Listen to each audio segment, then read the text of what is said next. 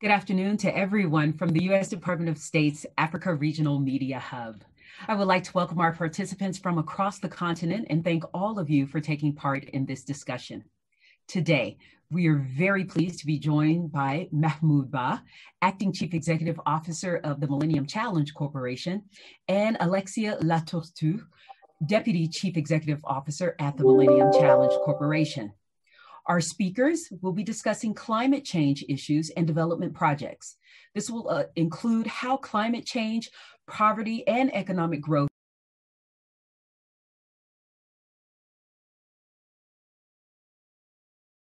and grow economies to create jobs. They're speaking to us from Washington, D.C. We will begin today's call with opening remarks from Acting CEO Ba and Deputy CEO Latortue. Then we will turn to your questions. We will try to get to as many of them as we can during the time that we have allotted. At any time during the briefing, if you would like to ask a question live, please indicate that by clicking on the raise hand button and then typing your name, media outlet, and location into the question and answers tab. Alternatively, you can type your full question directly into the Q&A for me to read to our speakers. Again, please include your name, media outlet, and location when you do so. If you would like to join the conversation on Twitter, please use hashtag AFHubPress and follow us on Twitter at Africa Media Hub and at MCCGov. As a reminder, today's call is on the record. And with that, I will turn it over to Acting CEO of the Millennium Challenge Corporation, Mr. Mahmoud Ba. Mr. Mahmoud Ba, over to you for your opening remarks. Thank you so much, Marisa. Thank you to the entire Africa Media Hub, the State Department, for organizing this call. And thank you to everyone for your interest in MCC and joining this call as well. Like Marisa said, my name is Mahmoud Ba, Acting CEO of the Millennium Challenge Corporation. And I'm joined by Alexia Latortue, who also provided brief remarks. MCC is a development assistance agency working with a select number of countries in low and low middle income countries to reduce poverty through economic growth. To optimize our impact, we target the most serious constraints that prevents countries from growing their economies and providing opportunities to their people. MCC's core investment, known as compacts, are country-led investments designed in close collaboration with our country partners. These grants are large, multi-year, and predictable. These are not loans, and they do not add to the country's debt burden. Our compacts tend to pair large investments in infrastructure in sectors like water, energy, agriculture, with institutional and policy reforms that ensure those investments have a significant and sustainable impact. MCC has successfully delivered 38 compacts in 29 countries, with 2/3 of those in Africa. Our programs delivered hundreds of projects that are improving the lives of an estimated 188 million people. Today, we have 9 compacts in implementation, 8 compacts under development. These are the compacts that have not yet been approved by our board, as well as 2 regional compacts. The regional compacts each involve 2 countries. As you know, COVID-19 continued to adversely impact economies around the world, eroding decades of development gains in poverty reduction, health systems, and food security. For the first time in 20 years, global poverty significantly increased due to the health crisis and pushed some 100 million people into extreme poverty.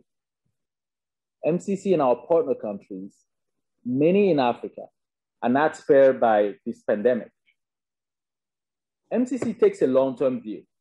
We are committed to working together with our partners in Africa and around the world to drive a sustainable and inclusive recovery that creates jobs and promotes economic revitalization.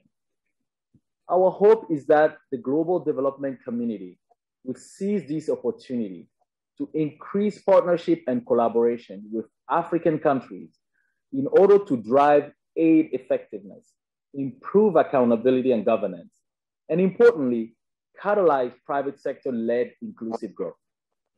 Today, the international development efforts of the United States have never been more aligned and vital to our partner countries and their citizens. With that, I want to thank you, and let me turn it over to Alexia for her remarks.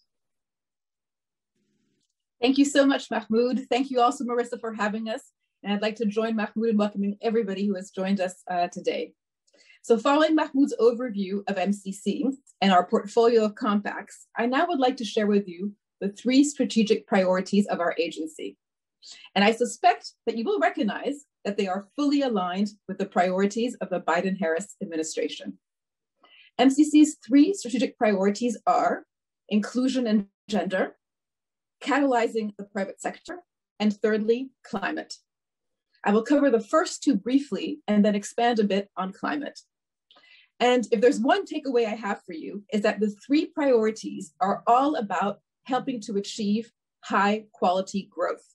And by that, I mean growth that is inclusive, that is job rich, and that is sustainable. So first, on inclusion and gender. MCC seeks to spark growth that benefits all segments of society. To do this, we will review our economic models and diagnostic tools. The goal is to improve the distributional impacts of projects and to ensure that pro-poor approaches are integrated in all MCC programs. We will continue to boost the economic empowerment of women, building on our strong track record. And given the demographics of the countries that we work in, including in Africa, we will also explore looking at youth more purposely. Second, it's clear that all countries are looking to the private sector to help with the recovery from the economic impacts of COVID. MCC, using our grants, can play a catalytic role in helping to mobilize private financing. We do this in 2 ways. First, we work with countries on policy and institutional reforms to help create the right business climate to attract private investors. Secondly, we're also linking up with other development partners, including the US Development Finance Corporation, to facilitate investments that otherwise would not be possible. Third, on climate change. And here I will say a bit more.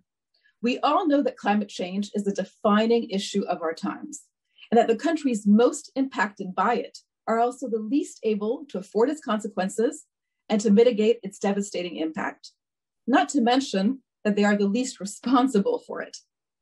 So MCC recognizes that climate change is absolutely linked to poverty and economic growth. Indeed, MCC was an early leader in fighting climate change in developing countries, investing in the past 5 years alone over $1.5 billion, which is about 38% of our program of funds in climate-related activities. Our climate work covers adaptation, climate resilience, and mitigation. On Earth Day, April 22nd, the Biden-Harris administration held the Leaders Summit on Climate. The gathering convened 40 world leaders, including 5 African leaders, in a virtual summit to rally the world in tackling climate change, because climate is an issue that requires collective action. Alongside the event, MCC made new, ambitious commitments. We're committing that more than 50% of our program funds will be in climate-related investments over the next 5 years. MCC is helping countries transition away from fossil fuels with investments in renewable energy, including solar and hydro, and maintaining a no-coal policy across our portfolio of investments. MCC is also building climate resilience across critical sectors like agriculture, water, and roads.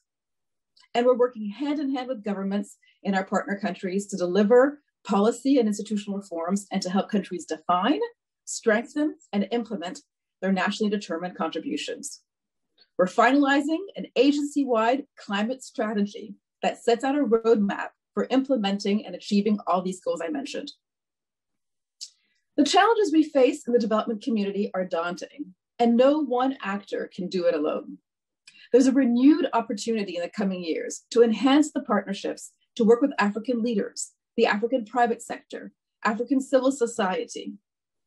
And MCC will seek to further enhance the use of our scarce grant dollars to connect with other parts of the development system, both within the United States, like with DFC and USAID, as well as with other development partners.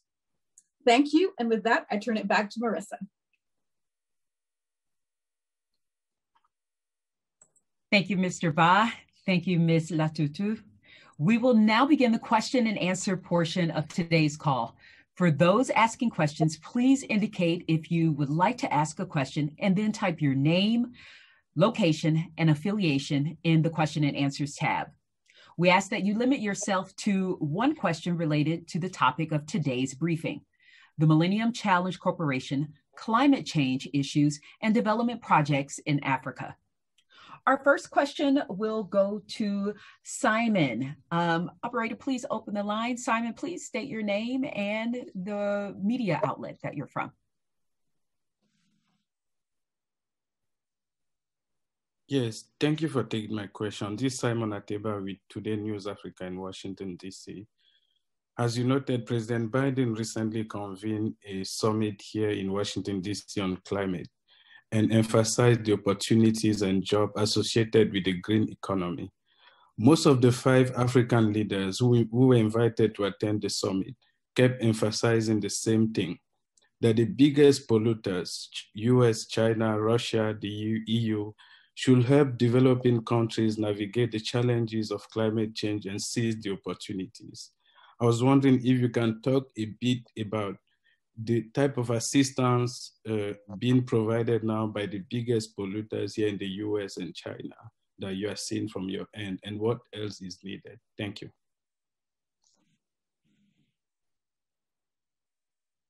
Either one of you feel free to respond. Mr. Ba? I'll let Alexia answer this climate-related question. Thank you. Thank you, Simon, for your question. It's a really important question. I think it was great to see at the Climate Summit how universal the focus was on the fact that collectively we all need to tackle this existential question of climate change. And indeed, the United States, as you can see by President Biden's leadership, is really committed to doing its part. And NMCC, as one of the development institutions in the United States, is very focused on this issue.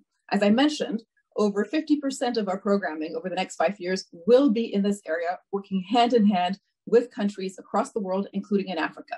Let me give you just a few examples of how we intend to do our part. Firstly, for many countries, particularly in Africa, the real challenge is around adaptation. And particularly if you look at the water sector, if you look at land use, and if you look at agriculture.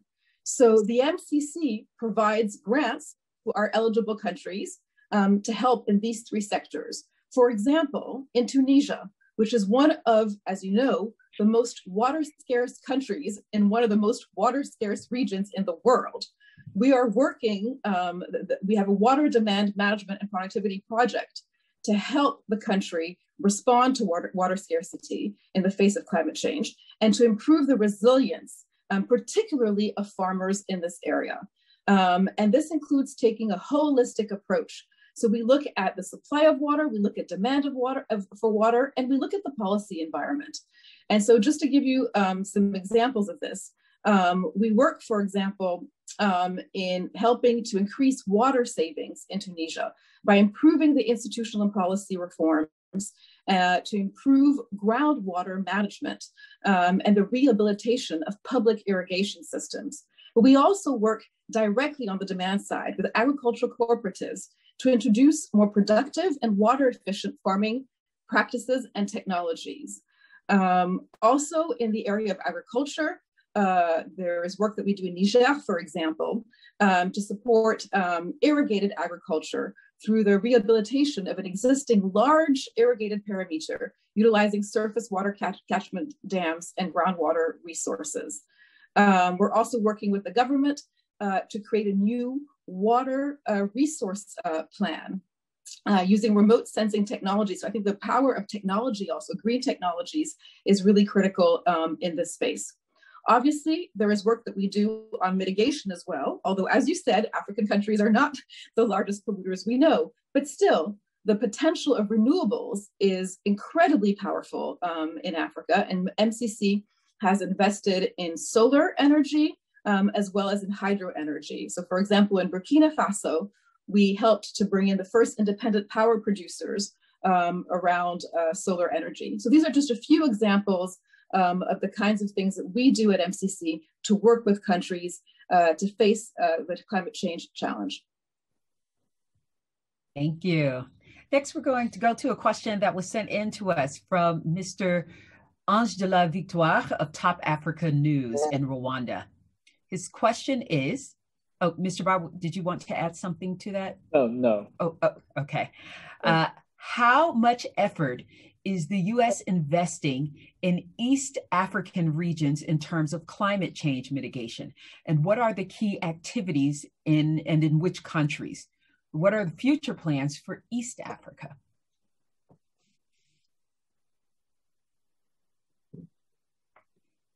Either one of you, feel free. Okay.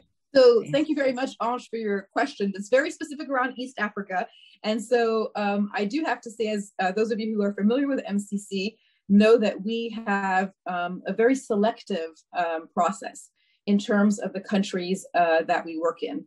Our process is codified in a scorecard that looks at countries and their commitments to just and democratic governance, their commitment to economic freedoms, and their commitment to investing in people. We also, as Mahmoud said, work in low and middle income countries only. And so in terms of East Africa, the first thing that would have to happen is that countries would need to be able to meet our selective criteria, which really is all about, really making sure that we can be successful in the programming that we do. So currently, we do not have active projects in East Africa, and unfortunately, although we do have some programs in development, including, for example, in Kenya. And in a country that becomes eligible, what we would do is understand in that particular country what some of the constraints are, including around climate, to economic growth. And then again, our toolkit, as I mentioned, covers the range of areas around climate change, from adaptation to resilience to mitigation across the key sectors that we work in, including energy, agriculture, land use, water. Thank you. So on that question regarding the scorecard, we have a question related to corruption. How does the fight against corruption factor into the criteria that is set by MCC for grants? And that question is from Mr. Mohammed Jawad of Epic Radio out of Sierra Leone. Thank you, Mohammed, and thank you, Marisa. So I think, as Alexia mentioned, the MCC process is very selective and competitive. So the scorecard has 20 indicators that we track, and one of them is control of corruption. And we take that very seriously because it is a hard hurdle, meaning that you need to pass that specific indicator in order to be eligible for our program. So when we select countries, that means in addition to the other indicators that they have passed the control of corruption, meaning that they are doing better than half of the countries in the pool they are in. So that's one. Second, we continue, even after selection, to engage our partner countries in tracking their performance on their scorecard, whether they are in development or in implementation. We want to ensure there is a pattern of action that is in line with the principles that guides our investments. And then on the third element that I do want to add when it comes specifically to control of corruption is that in our implementation, we do have very strict control around how we disperse, how we manage, and how we work with the accountable entity, which is the entity that is in charge of implementation in the country. So we hold our partners to a very high standards, and we hold ourselves to the same level of standards. Thank you. Just a reminder to our participants to please push the tap the raise hand button if you would like to ask a question, or put your question in the Q&A box. The next question goes to Mr. Charles O'Kine, also a question sent to us out of Ghana. His question is the MCC still interested in pursuing the privatization of the electric company of Ghana, and when? Or has the MCC abandoned this plan? Thank you, Marisa. So first on Ghana, we are very proud of the work that we're doing in Ghana in our compacts there. The compact aims to create a self-sustaining power sector that will meet the current and future needs of households and businesses. When it comes to the issue of privatization, I just want to make some clarifications. We had a component on the compact that was about self-sustaining efficiency of the Electricity Company of Ghana, ECG.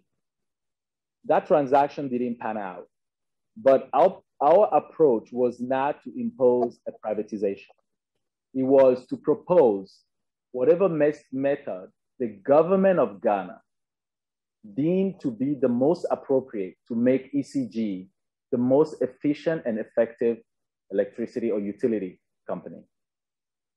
We now have other components in the compact that we are pushing toward the end of this compact and finishing the implementations of. And that is based on strengthening the infrastructure and the management of the southern distribution network, the area in and around Accra.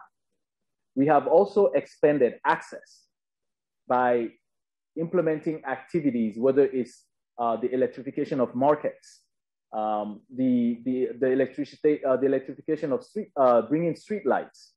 These access components are extremely important, especially when it comes to women participation in the economy. As you all know, in many markets in Africa, without electricity, we limit the productivity, especially for women who tend to also be the one taking care of the family. So we take that very seriously, and we continue to work with the government of Ghana to ensure that our investment will ultimately lead to an efficient electricity company, to a reliable electricity that will expand opportunities for the private sector. That is a good signal for investors, the stability of the utility and the reforms that we are pushing in the efficiency of the regulator and so on. So with that, I think that's in a nutshell, the summary of our program in Ghana. Thank you. You've mentioned quite a few buzzwords. These are very clear buzzwords for MCC. Investment is one of them. And so if you could just explain a little bit how MCC has a very different structure than USAID, an agency that many folks in Africa and many power players in Africa are much more familiar with. How is the structure different? And can you explain why the business model works better than the development model? Well, first of all, thank you, Marisa. And I will, your question is a very complex one. So let me just say, we and all the other U.S. development partners are complementary. We all have our areas of strength and areas that we all recognize is not our areas of strength. So USAID does certain things that we cannot do as an agency, and we do certain things that USAID cannot do as an agency, just based on how we are created in our legislation. But in the MCC specific case, we do have a business-like model. We use terms like investments, we use terms like compacts, we use economic rate of returns, because we are created with the mindset that our intervention, the combination of large infrastructure and policy reform will create an environment where investors will see the signal that this is a country they can invest in and expect to have the returns they had in mind when they launched that investment. We have a board of directors. which is chaired by the Secretary of State. Our decisions are made by that board. We have a CEO, and we operate as a business in a business model that seeks to, one, pursue the constraints that we have identified in a given country that prevents the economy from growing, right? But then we hold ourselves accountable by having a very robust monitoring and evaluation process, going ex post to look at our investments, to make sure that the targets that we have set were met, and if they're not met, why? What are the lessons that we learned from them? So it's a different model. It is complementary to DFC. It is complementary to USAID. We, for instance, do not do relief work. We do not do humanitarian work. And USAID is a strong partner in that field and many, many other fields. So that's, in a nutshell, my response to that. And Alexia, I don't know if there's anything you want to add to that. I think, Mahmoud and Marissa, the one thing I would add that I think is quite distinct about MCC is the fact that we are really able to back countries' goals and aspirations with quite large grants. So if countries meet the criteria that we've been discussing already on this call, based on these constraints to growth analysis, so what is holding back a country from growing, we can support, and we work very closely with countries. So we have a country ownership model where countries then make proposals and that we work together to develop these proposals. And we back, as Secretary Blinken says, there are big dreams. We allow countries to dream big, and we back that. Our compacts can go up to $600, $700 million over just 5 years, right? So that allows us to focus in on a sector and really try to have a transformative impact, whether, again, it's in the electricity sector, whether it's in the water sector, whether it's in the agricultural sector. And the fact that we combine these large grants with working with countries to make the often very difficult policy changes, policy reforms that are needed to make the investments sustainable over time. I think that's another really critical piece about our business model. Thank you. You mentioned the complementary relationship that MCC has with other government relations or other government agencies. And so the immediate, sort of initiative that comes to mind is Prosper Africa. So this conglomerate of 70 U.S. agencies that are working together to fulfill a lot of the economic empowerment and opportunities on the continent. What is MCC's role in Prosper Africa? So thank you, Marissa. Specifically on Prosper Africa, if we just take a step back, Prosper Africa is a platform, right, which recognize the coordination need from the various agencies that have different toolkits. When we talk about crowding a space with private transactions, in the past we've seen where it was the coordination of those transactions were not as effective. So Prosper Africa brings a platform where we are talking to each other and looking at our areas of strengths and weaknesses and trying to facilitate private sector transactions through that platform. MCC brings a unique aspect to that, is our grant money. Our money doesn't add to a country's debt burden.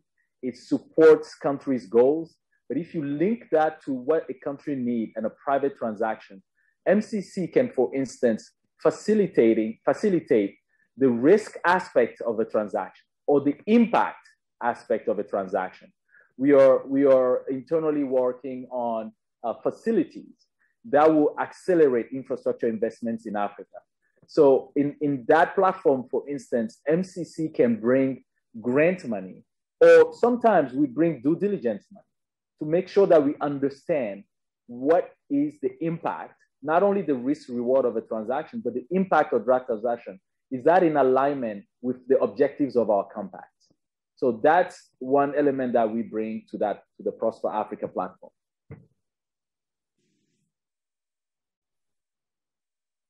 Thank you. So we have another question from Mr. Ange de la Victoire of Top Africa News. And you've talked a little bit about this, Alexia, in your earlier remarks. At a time when the world is threatened by climate change, can you tell us to what extent the U.S. is concerned about this problem, and why is America back again in this fight? So I used the word existential before, Ange, when I talked about climate change, and I think the United States, and again, I think joined by many, many leaders around the world, really do see climate change as an existential crisis. And the Biden-Harris administration looks at the science.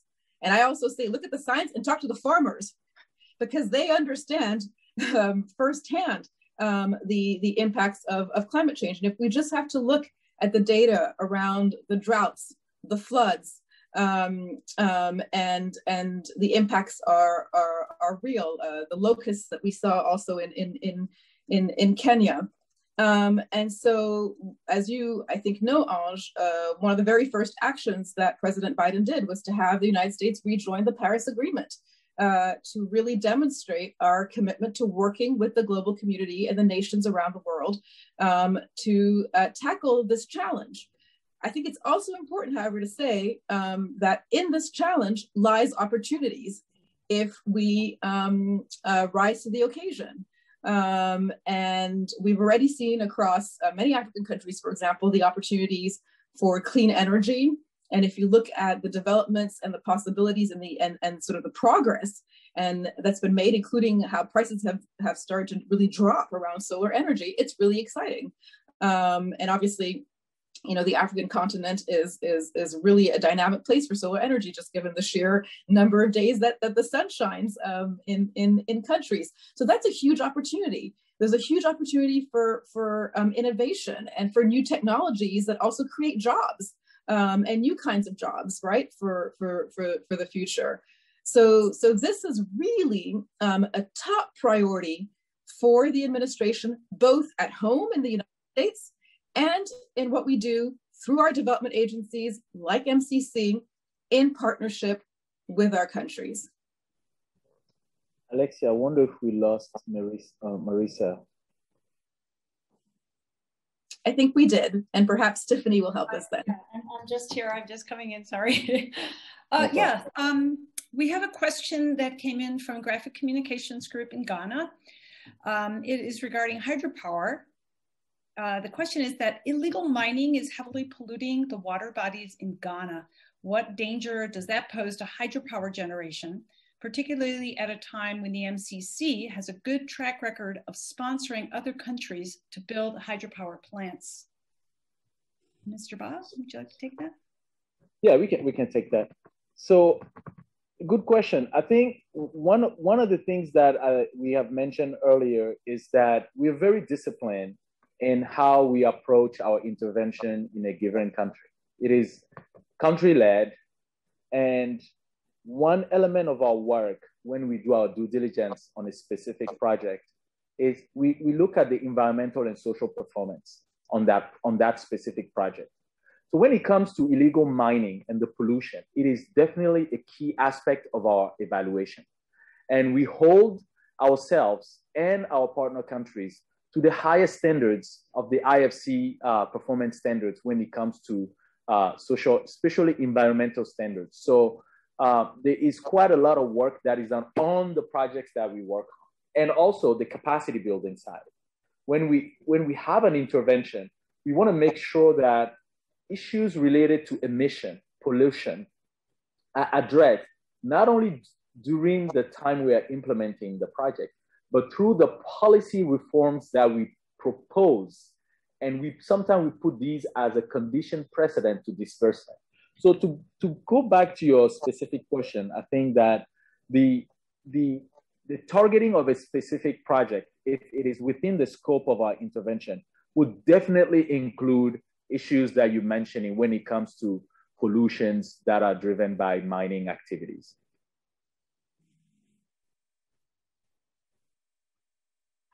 Thank you very much. We have a question that's come in from Eswatini.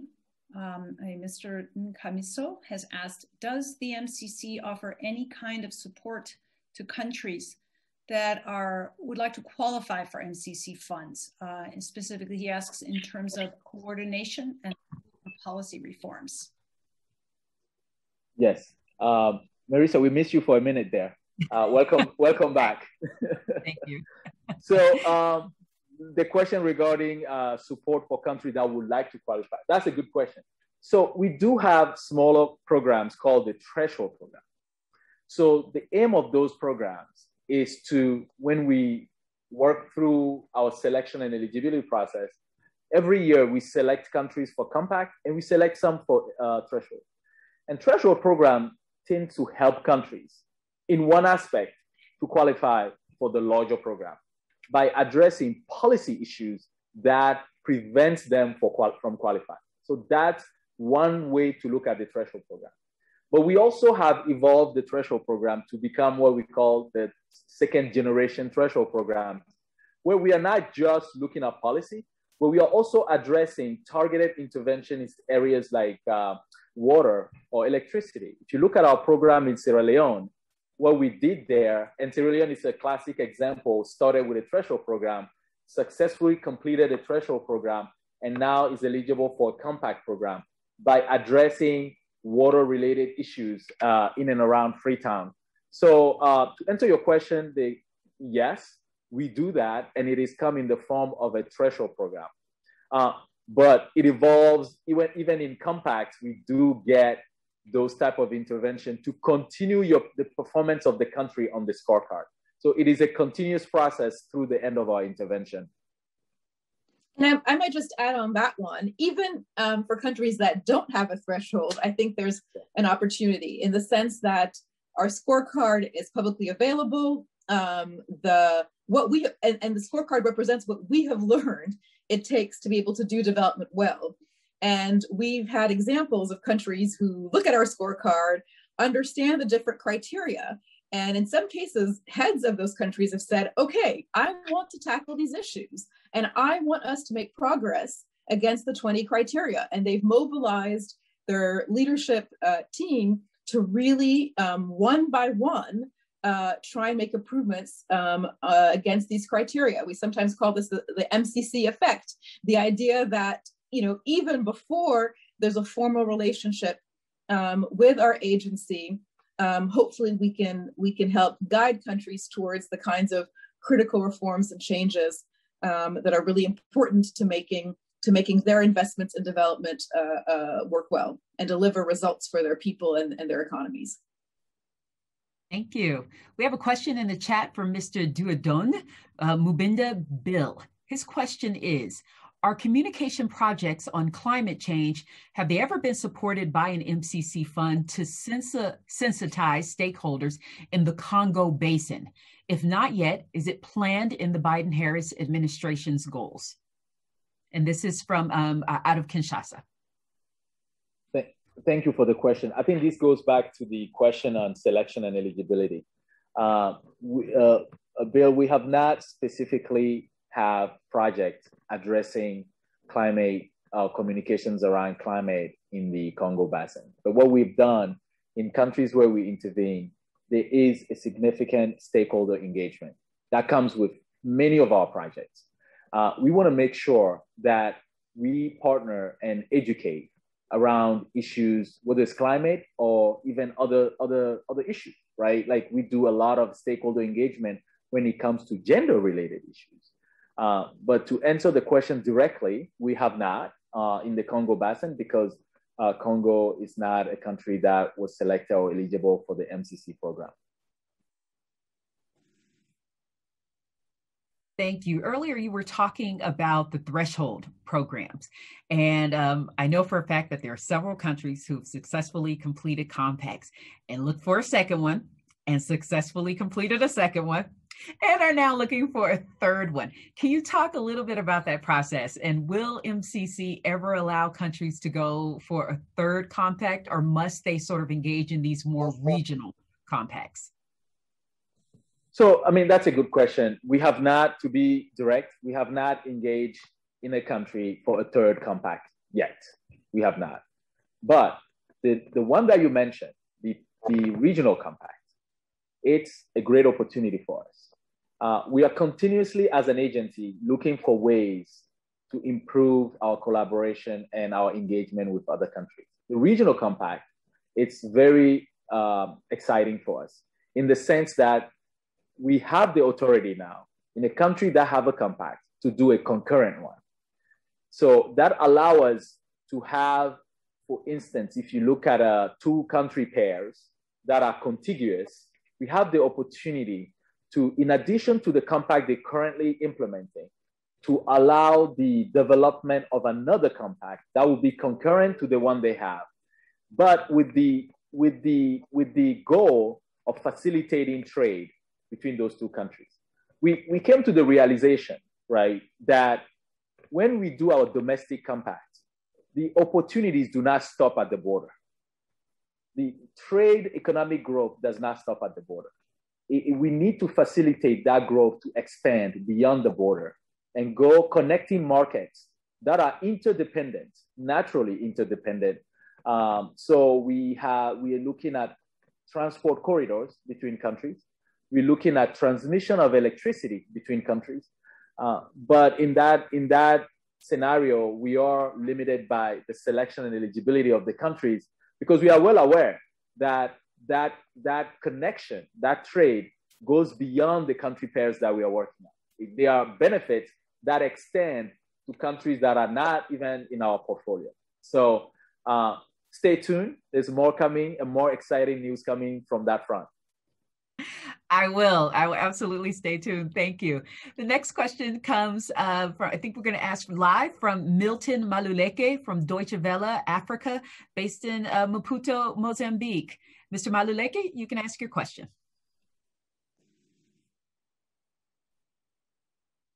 Mr. Maluleke, unmute. You may ask your question. Thank you very much for this opportunity. My question is, Mozambique suffers lately from the consequences of the climate change, and we can have droughts and cyclone as examples. I would like to know how is MCC?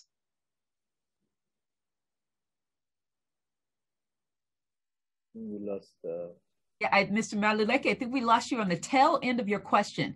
If you can try asking that again, if not, you can type it into the Q&A so we can get the full.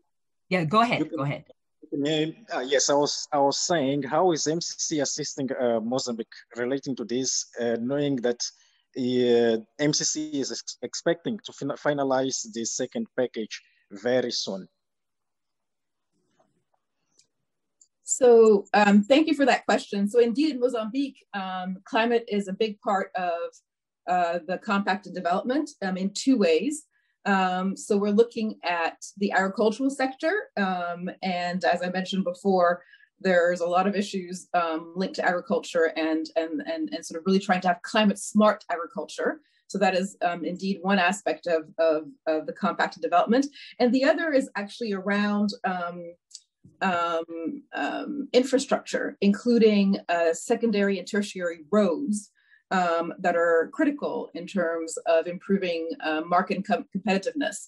And I think we've seen a lot of examples about the importance of building climate resilient roads, right? So roads that after the first flood don't wash away. And that will be an absolutely critical part of the work that we will do in Mozambique. And right now we're sort of in the development phase, as you rightly noted. Thank you. Looks like, hold on, I see maybe one hand up. I just want to make sure. Oh, that was from Mr. Maluleke. Okay, that's all the time that we have for questions. I'd like to go to our guests to see if they have any final remarks, final words. Well, thank you, Marisa. And I just want to thank everyone for their questions. And I think as an agency, we are excited. We have a great strategy, as Alexia mentioned, on climate.